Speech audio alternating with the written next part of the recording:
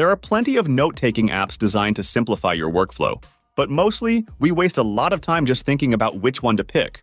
So among all of them, Obsidian and Google Keep are two of the most useful note-taking apps. Obsidian is great for people who prefer in-depth organization, while Google Keep is a straightforward, easy-to-use app for jotting down quick notes, lists, and reminders.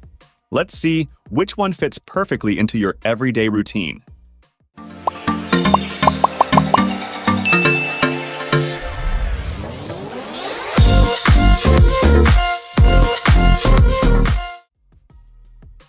The first thing you notice when you first jump to any software is the interface. A well-designed user interface is important in any note-taking app, as it determines how smoothly you can capture your thoughts.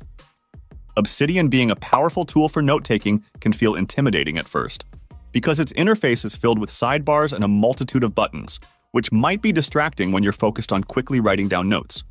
While it's easier to manage after some use, the initial learning curve might demotivate new users. In Obsidian, you can toggle between two modes: edit mode, where you type, and preview mode, where you view your markdown-styled text. This is done via an icon in the top right, but switching modes often can become frustrating. A helpful shortcut is to hold the Command key while clicking the preview icon, which allows you to view both modes side by side in separate panes. Google Keep is way ahead in this aspect because it actually keeps things simple. The layout is clean and straightforward, with a side panel on the left offering key options and the main workspace in the center. At the top, you'll notice a prompt that says, "Take a note." This is the place to start jotting down thoughts with a single click. Additionally, you can personalize your note-taking space by adding images, colorful backgrounds, attachments, and more. Google has engineered the perfect balance of simplicity and functionality, which gives Google Keep an advantage in terms of its user interface.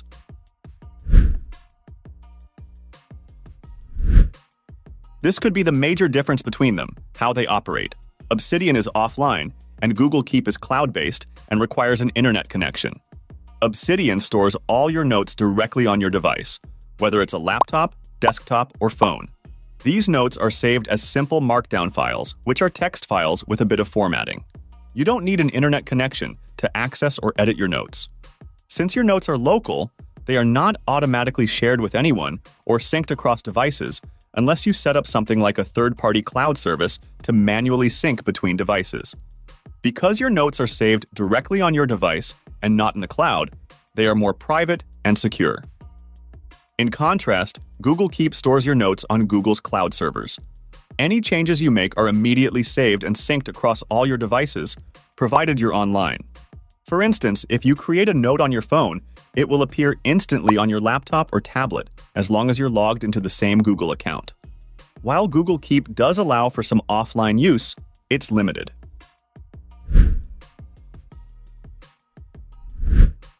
We've already said that Obsidian is more complex, and it's because of its highly customizable features.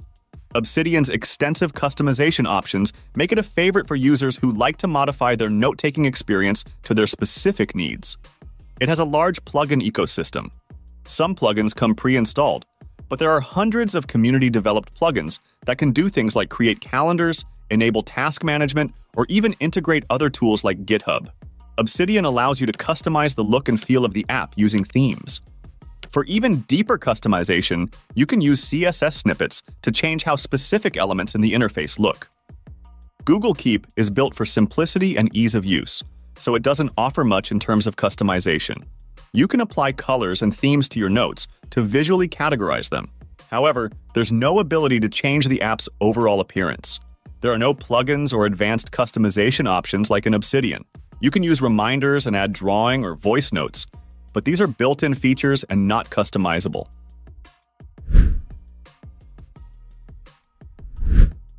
If we talk about some amazing and advanced features, Obsidian has a lot of them. One of them is the graph view. It's kind of like a mind map. It shows all the connections between all the notes. The real power of Obsidian's graph lies in the local graph feature. This feature shows a smaller, more focused graph to map out how the active note connects to other notes and vice versa. These bidirectional links allow for effortless navigation between related ideas, with the graph automatically updating whenever you move to a new note. Backlinks are the core feature of any interconnected note-taking tool that enables you to navigate through your notes like a personal wiki. These links become clickable in preview mode, and they are also reflected in Obsidian's graph view to offer a visual representation of your note connections. Obsidian acts as an interface for plain text files stored directly on your device and fully supports standard Markdown. With various themes and syntax highlighting available, reading and editing Markdown within Obsidian becomes more intuitive. Google Keep, unfortunately, is nowhere near in this round. They aim to be simple, so there aren't any advanced features that will leave you in wonder.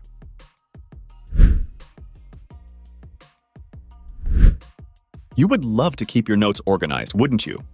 Obsidian shines in how it allows users to organize and connect their notes.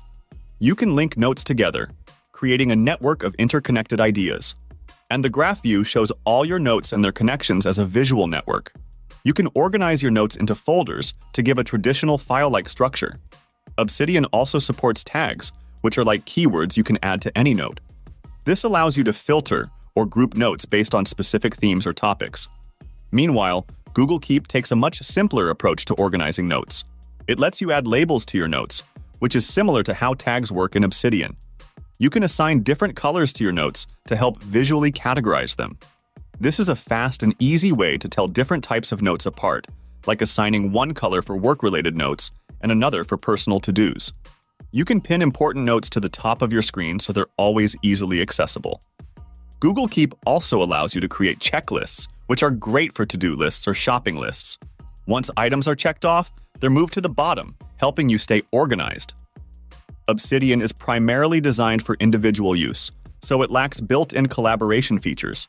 If you want to collaborate or share notes, you have to manually share the Markdown files via other means like email, cloud storage, or GitHub. This is fine for sharing static notes, but there's no built-in syncing or real-time collaboration. Google Keep is collaboration-friendly and designed to be used by multiple people at once. You can easily share any note with someone else, and both of you can edit the note at the same time by adding collaborators to your note. Google Keep integrates seamlessly with other Google services like Google Drive and Google Docs, which makes collaboration smoother. So guys, which one should you pick, Obsidian or Google Keep? Okay, let us ask you another question. What do you prefer, simplicity or complexity? Obsidian is ideal for users who need deep customization, complex organization, and a private offline-first note-taking system. It's best suited for researchers, writers, or people working on long-term projects who prefer working alone and want to organize and customize their notes exactly how they want. Google Keep is perfect for users who value simplicity, need basic organization tools like labels and colors, and want to collaborate easily with others. So think first, where do you belong, and then make the jump. Thanks for watching. Like, share, and subscribe to get more videos like this.